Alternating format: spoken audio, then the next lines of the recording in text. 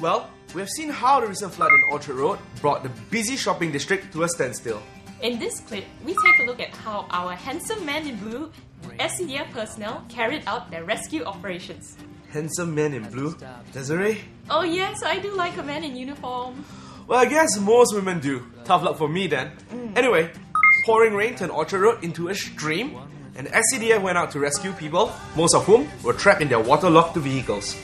The heavy rain and flood caused several cars and buses to stall, and more than 60 people, including children, were rescued from their stranded vehicles.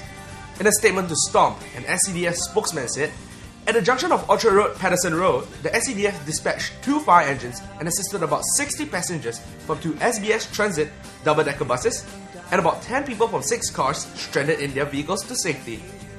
In some cases, SCDF personnel had to carry children out of the vehicles." Thankfully, no one was injured.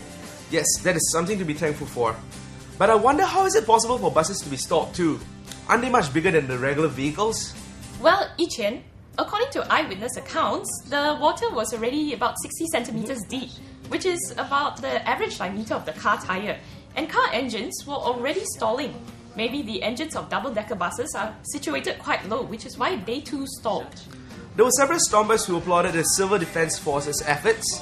A cheeky stomper, Jangagir, even said, an SCDF officer with his hand around the waist of a beautiful lady whose car got stalled in the floods, a kind act indeed.